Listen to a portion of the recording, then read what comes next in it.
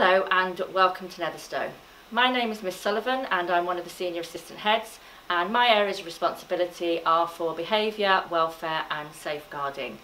We are really disappointed that we're not going to be able to meet you before the end of this academic year, but certainly are looking forward to seeing you in September. Just want to spend a bit of time talking about some of the support areas that we have at Netherstowe when you come to join us. I'm really lucky that I have a great pastoral team who are there to support you on a day-to-day basis. The person that you will see twice a day is going to be your form tutor, and that will be your first point of contact when you come to meet with us in September.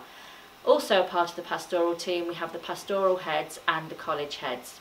Your college head is going to be doing a presentation for you so that you will get to know a bit more about them and the form tutors that you will be meeting. They are the people who are going to be there if you have any problems. If you need to discuss things or ask things, they will be there for you to go and speak to. One of the things that we think is really important at Netherstowe is being able to support you with your well-being and your mental health. It's something that we've worked really hard on over the past couple of years. We're very lucky to have two members of staff who are our trained first aid mental health support staff, and they are Mrs. Chilver and Mrs. Bullpit.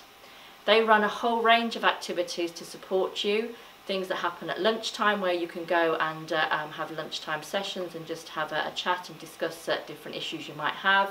We have some older students who are trained as our mental health peer mentors, and they are available for you to go and speak to, and they will try and answer your questions, and if they can't then they can put you in touch with the right person.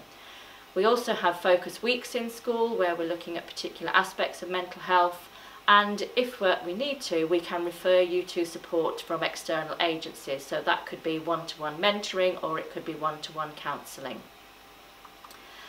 It's really important as well to recognise that everybody has individual needs. And one of the areas that I am responsible for is special needs and those students who have medical needs. What we aim to do is ensure that everybody is included in everything that you want to do in the school, and it's up to us to make sure that we make those adjustments so that you can be included in those things. This might be a classroom support plan that you might need, or it might be an individual healthcare plan. And those are things that we put together in consultation with you and your parents and any external advice that we might need. For example, from Autism Outreach or from CAMS or other agencies. So if you have any particular needs that you want to discuss with myself or Mrs. Finley, who is the Assistant Senko, please get in touch with us via our email addresses or phone into school and ask for us to give you a call back. We really are looking forward to meeting with you in September, wishing you a very safe and happy summer, and looking forward to working with you over the next 5 to 7 years.